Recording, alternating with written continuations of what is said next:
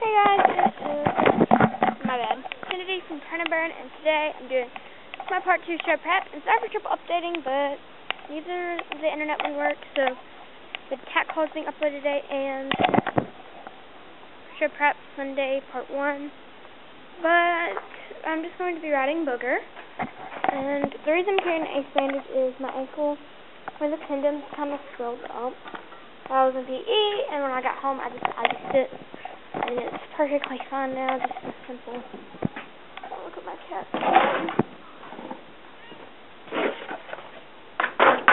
So it's fine now, and I'm actually about to pick. So I've got like a little utility pocket knife on me.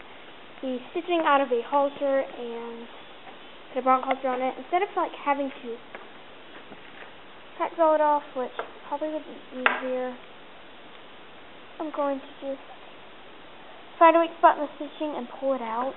So I'm going to do that real quick. And if that doesn't work out, I'm probably going to find some way to cut it off. So I'll see y'all then.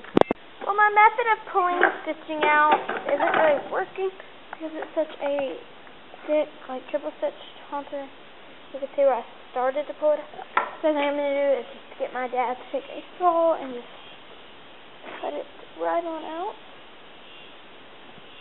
But so now I've got to catch Booger and I've got to work him, and I'm going to start kind of just organizing more stuff together. Pretty much every day what I'm doing is just getting more and more stuff together as I get prepared. But I pretty much got everything I'm going to take together. So right now all I'm going to do is practice, and I might film a few rides. I don't know.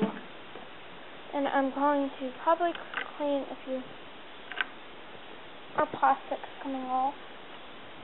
Clean a few bell boots and stuff like that. So I'll see y'all then. Guys, this is what it looks like. Except it should be centered, but he is going off to one side. Because he's a doofus, it won't flip over and stand even. But instead of just picking out the nose end, see, look, he does it again. Instead of just picking out the nose end, I just had my dad cut it off. And I just, you know, like, these are screws, they have screws in the back.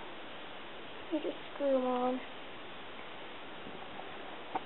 And straighten them out. Yep, that's what it looks like. And now I'm going to go ride him real quick before it gets too dark. And so I'll see y'all after the ride, or I might film something. The ride, I don't know. So see y'all then. Well, hey guys, I'm sorry I didn't get to film me riding, but it got kind of dark on me kind of quick. Like I said, it's dark out there, but Booger's eating his dinner. She's got his. He'll spin around for us, but he's got his bone turned towards us, and I know it kind of looks bad, but I feel bad. Like I said before, the tendon swelled up inside of my leg, and that doesn't hurt anymore, but it is still kind of sore. But it's nothing big. It'll go away in a day or two. But we didn't. Can't see me. I'm sorry. Didn't do a whole lot of. Sorry, but I hit a button. I thought it messed it up. A whole lot of preparation today. Just really rode. Now tomorrow's my last day to practice, so I'm going to practice really hard tomorrow, and I'm going to try and film that. I don't know. It really just depends. So thanks for watching, and comment, rate, and subscribe, and make sure to watch my first video on my show prep. I'm going to try to do one of these every day up till the state show, and I will be vlogging at the state show. Like I said, I don't have a laptop, so I won't have any way to get the videos to y'all until after the state show, so just do it like that. So thanks for watching, and comment, rate, and subscribe. Bye guys.